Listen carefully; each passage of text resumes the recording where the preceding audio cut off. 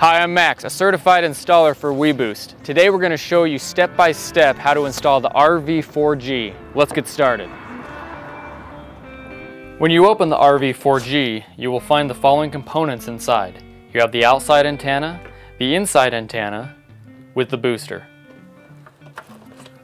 Under that, you will be able to locate the DC power supply, the AC power supply, and just under that, you will find the cables with mounting bracket. Take the mounting bracket and the suction cups, and with the hole on the mounting bracket, apply with a twisting motion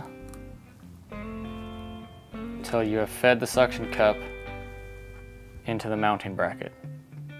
Take the alcohol prep pad and clean the area of the window where you will place the mounting bracket. Take the mounting bracket and place it in an area where you will get best cell signal. For best performance, place it as high as you can on the RV. Then take your outside antenna, feed the cable through the slot in the mounting bracket.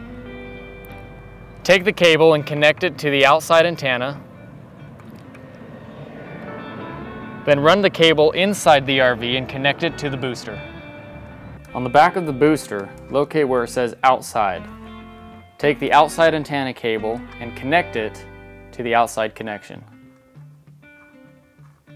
Then take your inside antenna cable and connect it to the inside antenna connection on the booster. Place the inside antenna in a location where you will need the strongest cell signal. Plug in the DC power supply and run it to the booster.